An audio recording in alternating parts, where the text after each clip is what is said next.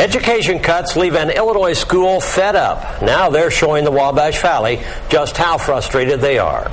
Good evening, I'm Mark Allen. And I'm Patrice Dayton. Night after night you hear the same frustrations facing schools, but one school in Illinois didn't want to tell you about their budget cuts, but rather show you. News 10's Kate Green explains how this school found a way to get the word out.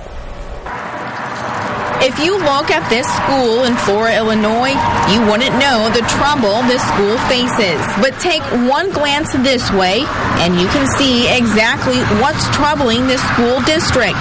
$387,000 worth of trouble, they say, caused by the state of Illinois. The school says they wanted to show you this sign for 3 reasons. 1, to show you how much money the school needs. 2, to show you how much money the state of Illinois owes them. And 3, how much money is affecting your children. What do you say? Let's go, cuz all over. Children will see changes in their classroom and in their athletics. I can't help but feel that these kids are being held hostage by the state. I don't think that's fair.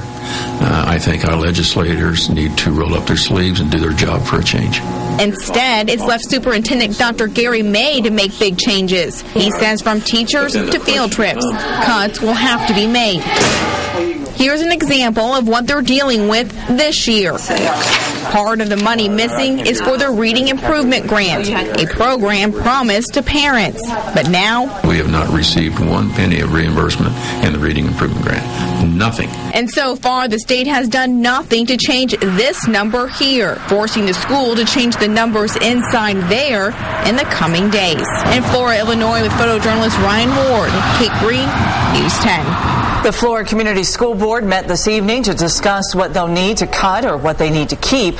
A final decision is expected to be made tomorrow night at 5:30 Central Time at the district building. Of course, News 10 will continue to follow this story and bring you the very latest.